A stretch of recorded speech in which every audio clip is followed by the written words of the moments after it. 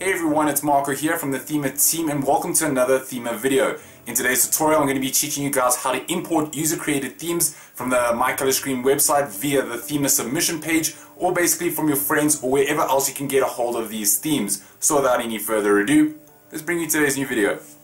Great, so as you know, Thema still has an entire variety of premium themes that come to you for free. All you have to do is check in the various sections for whichever one that you would like to apply in one easy click. But as always, if you don't find the one that you're looking for, you can always import a user-created one either on the MyColorScreen site or basically from somewhere else. So I'm just going to be teaching you guys exactly how to do that. Great, so starting out, I'm just going to be opening up my phone's browser. As you can tell, I've already got the MyColorScreen site loaded up. Now you can see that there's a little button here called Thema Submissions, and if I select this now, it's going to bring up all the user-created themes that are not currently in Thema, but you can still apply these to your phone. Now as you can see, there's a whole variety to choose from here, but there's something that you'd need to take note of before you can start applying any one of these themes. If, for example, I like this one over here and I select it, it's going to bring up this page, and you can tell that it's been specifically designed for Thema because it comes with this little green button here that this states download Thema file, as this comes with the zip file that you need to import into a specific folder on your phone,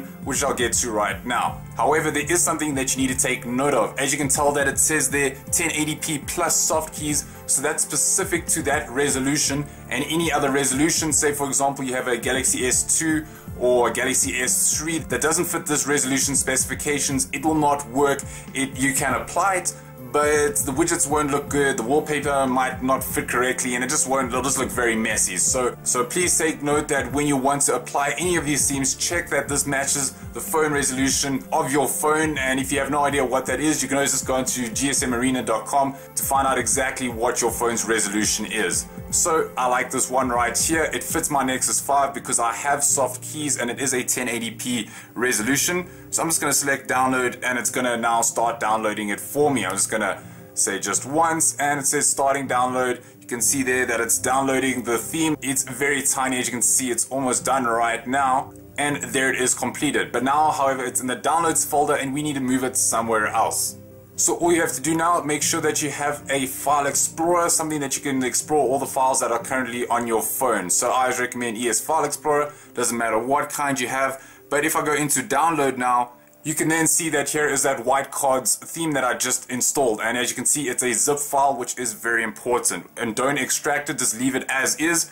As now if we go to more and now I want to move it onto a specific folder, I can now just select move to.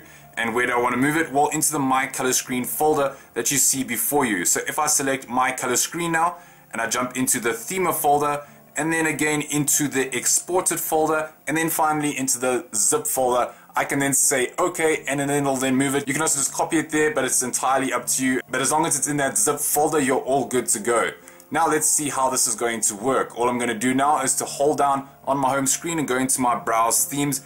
And from here I want to go into my themes and then exported, as this is where I'll find all the exported themes. Now if I just select white cards and I select apply, as you can tell, it's no download necessary. It just needs to apply straight onto your phone, and there it is. It's going to do its thing. So as you can tell, everything's in pretty much working order. You can always just try it out. So say my music will bring up my music app, but just please take note that the user might not do everything correctly. There might be a few hiccups here and there, like for example they might use their own app instead of a Thema action. So just take note that some things might have to be configured by yourself. So just take note of that. But other than that, this concludes this video on how to import a user-created theme. So like I said, you can either get it from the Thema submissions page on MyColorScreen, or basically as long as you have that zip file and you paste it into that zip folder within the MyColorScreen folder, then you're all good to go. So that's it guys, thanks very much for watching. We hope you are enjoying the Thema experience, and don't forget to go leave a review on the Google Play Store if you haven't already. Other than that, Marco here from the MyColorScreen channel, and as always, don't stop customizing.